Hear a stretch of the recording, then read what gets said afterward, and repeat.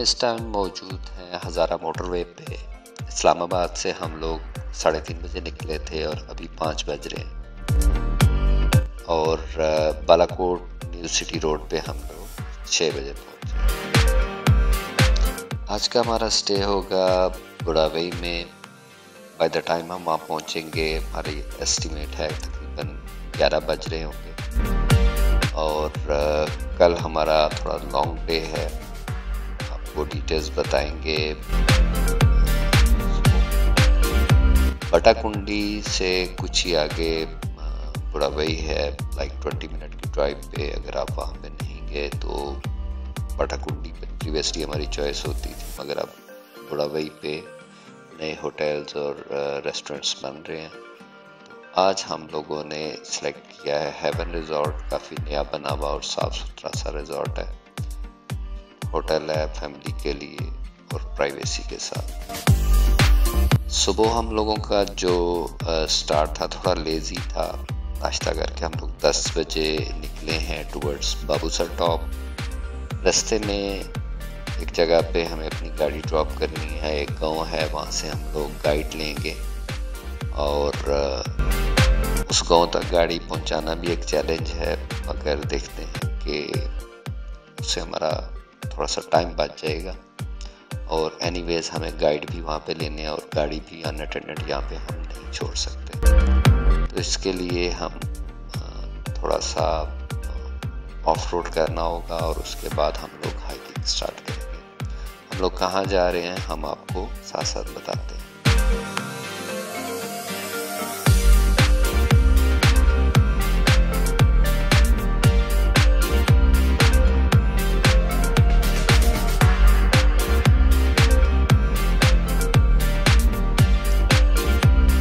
गांव तक गाड़ी ले जाने के लिए जो पहला चैलेंज है वो हमारे सामने है। ये बड़े पत्थरों की एंट्रेंस और फिर ये नैरो ब्रिज। और जो उससे भी बड़ा चैलेंज है वो ये है कि इस ब्रिज में जगह जगह कील निकले हुए हैं और वो कील टायर को डैमेज कर सकते हैं, क्योंकि इसके जो टायर हैं वो ऑलमोस्ट एजिस पे आ रहे हैं। हमने गाड़ी की वेट मेजर की है तो ये रिस्की भी है, नीचे पानी काफ़ी तेज़ है। तो मगर जो बिगेस्ट चैलेंज है वो ये कील है।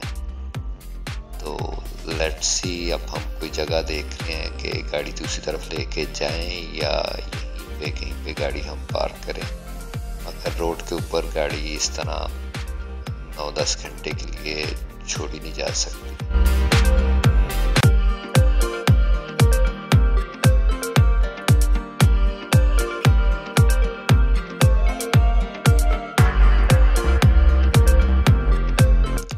कीलों की तरफ से मुतमईन होने के बाद हम लोगों ने डिसाइड यही किया कि गाड़ी हम ऊपर गांव तक लेके जाते हैं, क्योंकि गाइड हमारा वहीं पे होगा और इससे थोड़ा सा टाइम भी बचेगा और हमारा जो ऑफ रोड एडवेंचर है वो भी हमारा कुछ हो जाएगा। तो let's try ji.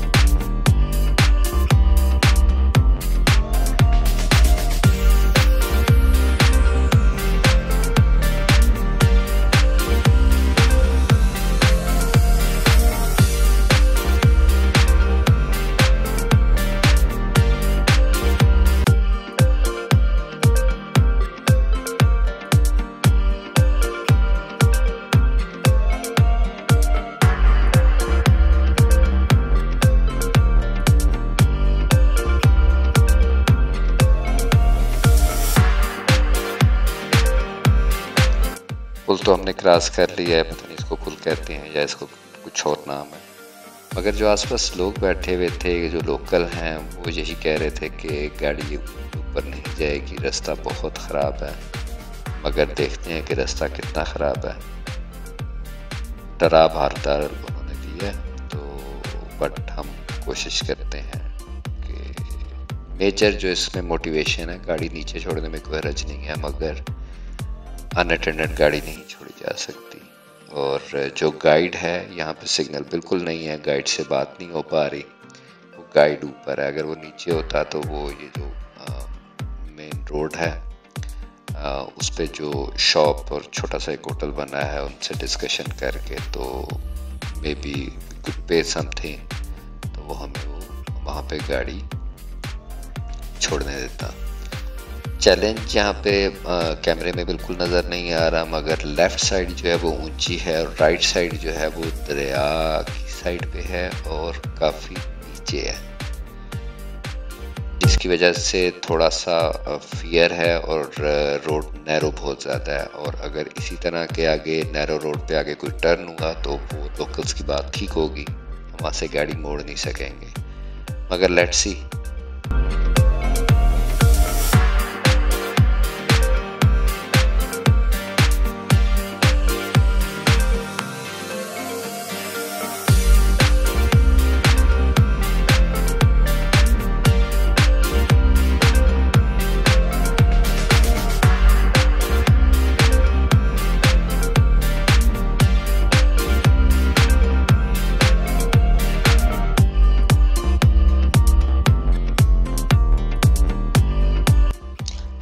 Next challenge हमारा जो है ये वाटर क्रॉसिंग और नैरो टर्न है।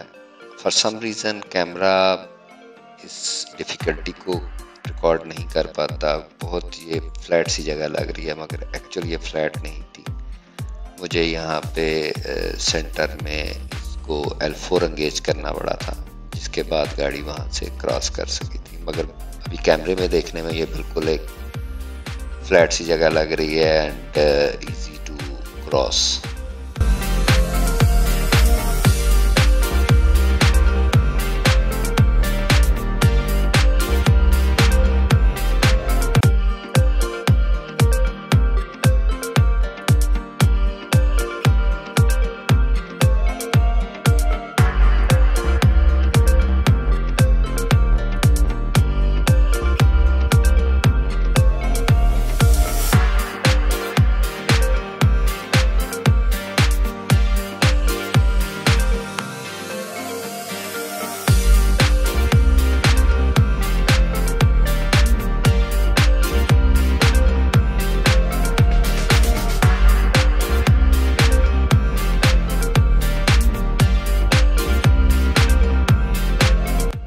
ब्रिज के ऊपर जो हमें लोकल्स मिले थे उनकी वार्निंग के मुताबिक ये गाड़ी ऊपर नहीं जा सकती, हमने गाड़ी वापस मोड़ ली है।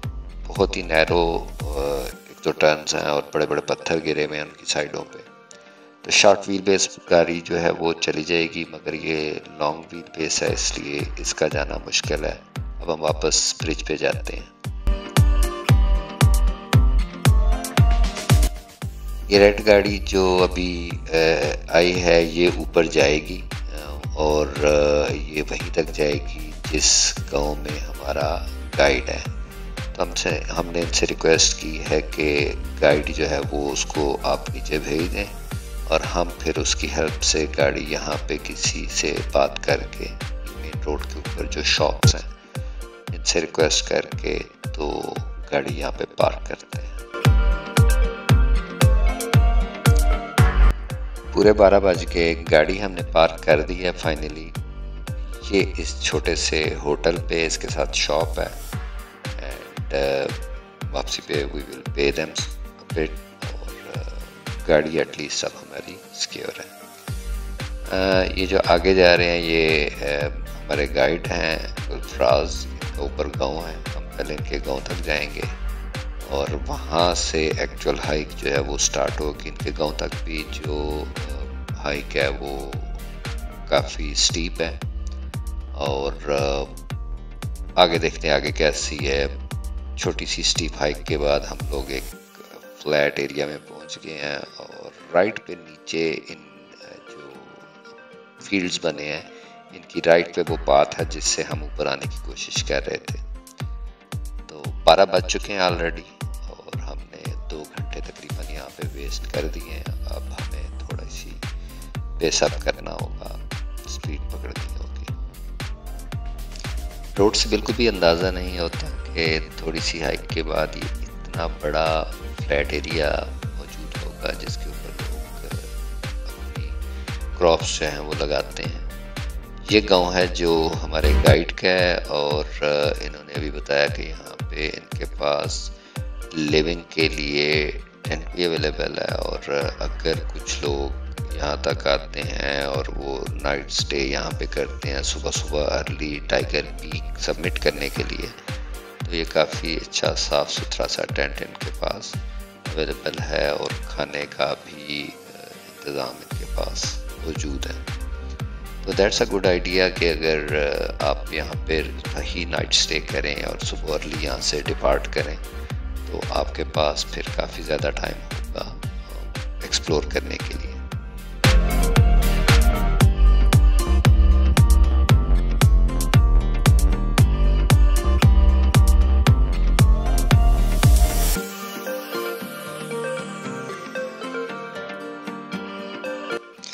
छोटे छोटे मिनी गाइड्स हमारे साथ काफ़ी चल पड़े हैं, देखते हैं कितनी दूर तक हमारे साथ ये चलते हैं। But they are very excited, हमसे भी ज़्यादा एक्साइटेड वो लग रहे हैं। ये हमारा पहला स्टे है, हमें तकरीबन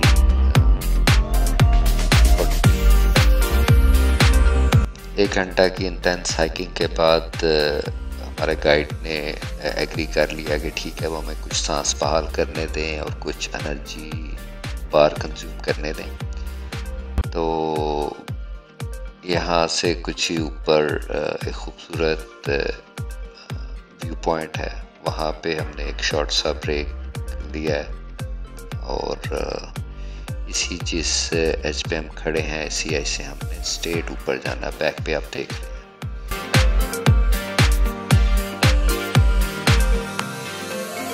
ये हमारा दूसरा ब्रेक है, ऑफिशियल ब्रेक, जो कि बड़ी रिक्वेस्ट के बाद हमें ग्रांट हुआ था।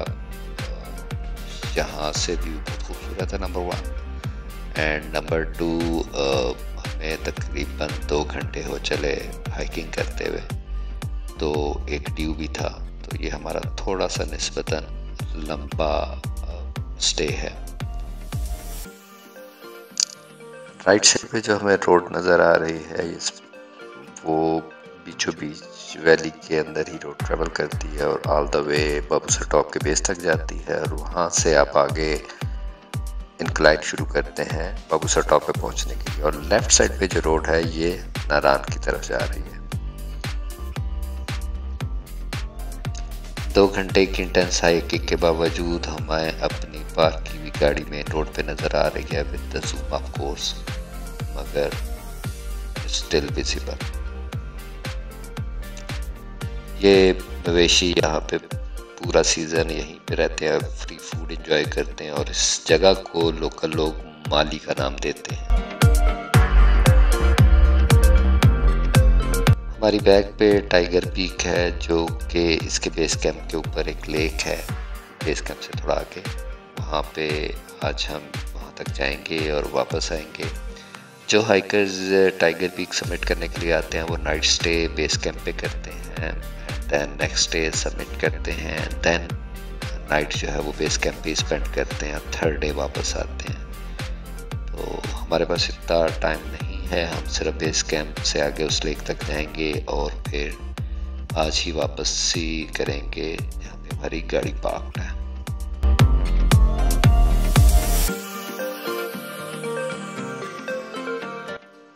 हम दिलफराज से अपना क्वेश्चन करते हैं कि ये माली कब ख़त्म होगी, तो वो हर दफ़ा यही कहता है कि बस दिस इज़ लास्ट पैच। तो देखते हैं ये लास्ट पैच कितना लंबा चलता है।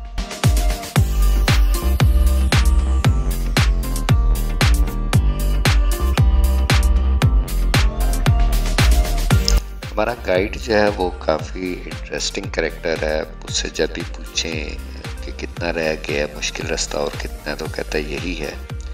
और वो ग्रीन बेल्ट वाकई वो ख़त्म होगी, जैसा कि उसने कहा था कि बस ये थोड़ा सा पैच रह गया है, मगर उसके बाद उससे भी मुश्किल रास्ता शुरू हो गया, जो कि ये पत्थर है। ये काफ़ी डिफ़िकल्ट है, इसके ऊपर हाइक, बहुत बड़े बड़े पत्थर है और इनके ऊपर आपको पाथ बना हुआ है जिस पे आपने राइट लेफ्ट होके लाइक स्टेयर, इट्स जैसे आप सीढ़ियाँ चढ़ रहे होते हैं, ये उस तरह की फीलिंग है और काफ़ी एग्जॉस्टिंग है।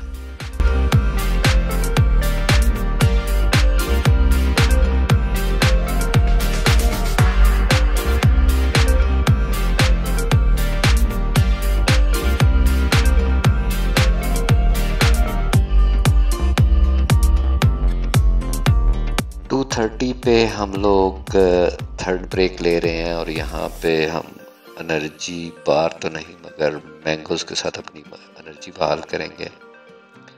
और गाइड से थोड़ा सा टाइम एक्स्ट्रा बाय करने के लिए मैंने गाइड को कैमरा पकड़ाया है कि आप प्लीज़ थोड़ी वीडियो बना दें, जिससे ये है कि हमें थोड़ा सा टाइम ज़्यादा मिल जाएगा।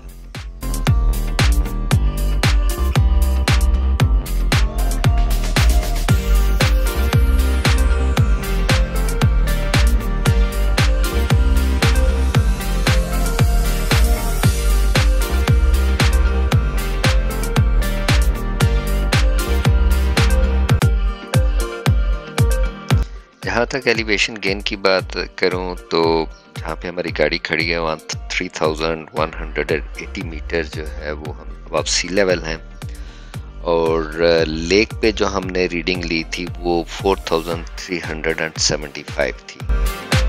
As per Google tiger peak 4580 metres है, और इस तरह से अगर हम कैलकुलेट करें तो it's about 200 metre more tiger peak की टॉप पे पहुँचने के लिए। वी कुड डू दैट, मगर हमारे पास टाइम का कंस्ट्रेंट है, इसलिए may be next time we will try that.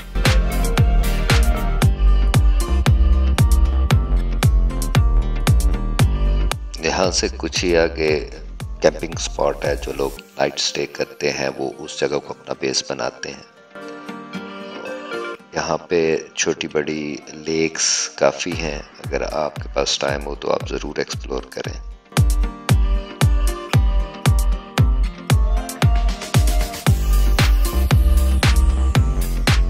दिलफराज जो कि हमारे गाइड का नाम है वो वापस आ रहे हैं, मेरा ख्याल है इट्स टाइम टू मूव। कहने को तो अभी ये यही कह रहे हैं कि 30 मिनट्स और, मगर जो टाइगर पीक का डिस्टेंस है उसके मुताबिक अभी कुछ डिस्टेंस बाकी है। आगे का सफ़र जैसे जैसे हम आगे जा रहे हैं ग्लेशियर्स करीब आते जा रहे हैं, और ये बहुत ही नैरो सा पाथ है जहाँ से इस टाइम गुजर रहे हैं। और राइट साइड पे काफ़ी नीचे तक स्ट्रेट जो ड्रॉप है और नीचे पानी बह रहा है जो कि ग्लेशियर का पानी है।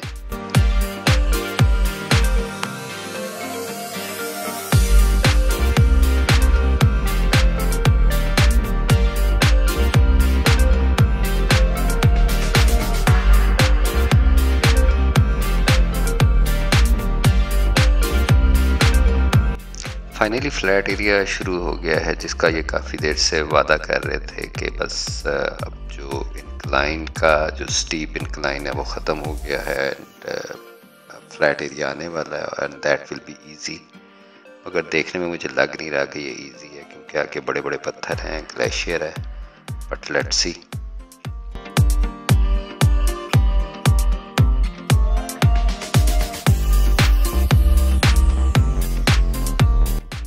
Amazingly beautiful place and feeling.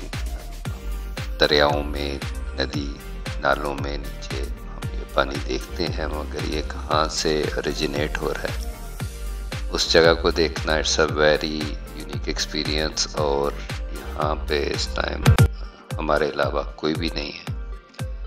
And जो पत्थरों का मैं आपसे जिक्र कर रहा था, इन पत्थरों पे चलना इतना मुश्किल नहीं है, क्योंकि पत्थर बहुत ज़्यादा बड़े नहीं हैं और हम पानी के साथ साथ ट्रैवल कर रहे हैं। It's beautiful.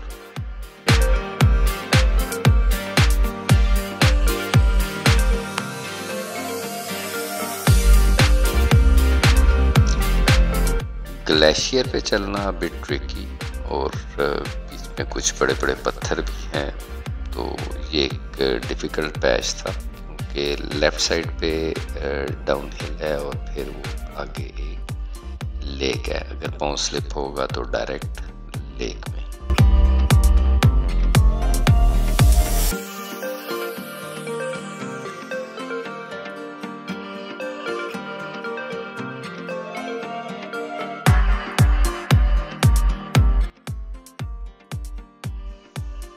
लेक अब यहाँ से कुछ ही दूर है। इस लेक का नाम कोई नहीं है, इसलिए हम इसको बार बार लेक ही कहे जा रहे हैं। तो गाइड से भी हमने चेक किया कि इसका क्या नाम है। इसका कोई नाम नहीं है। मे बी बहुत ज़्यादा लोगों ने यहाँ पे विज़िट नहीं किया और इसको कभी कोई नाम नहीं दिया। इसी तरह यहाँ पे छोटी बड़ी बहुत सी लेक्स हैं जो आसपास पहाड़ों में मौजूद हैं और उनके भी इसी तरह कोई नाम नहीं है और बेयरली वहाँ पे कोई विजिटर्स भी जाते हैं।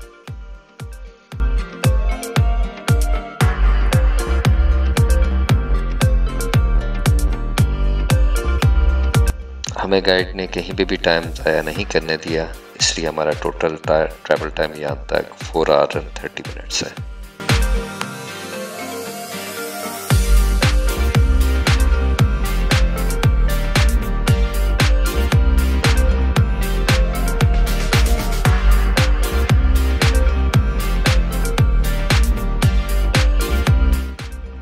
Finally, we are at the lake. Very beautiful lake.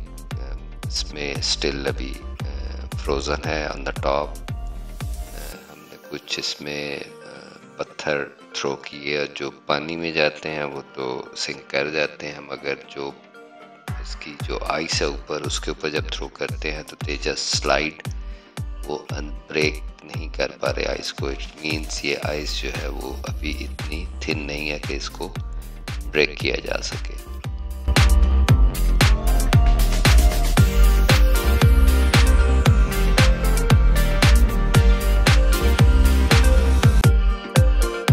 अच्छा, कुछ लोग जो है वो ठंडे पानी में डिप लेने का उनको शौक होता है। मैंने तो ये कोशिश नहीं की, मगर हमारे साथ जो दोस्त हैं उन्होंने क्विक डिप लेने का फ़ैसला किया। अब आई एम श्योर कोई अच्छा एक्सपीरियंस होगा, मगर भाग जल्दी आए थे।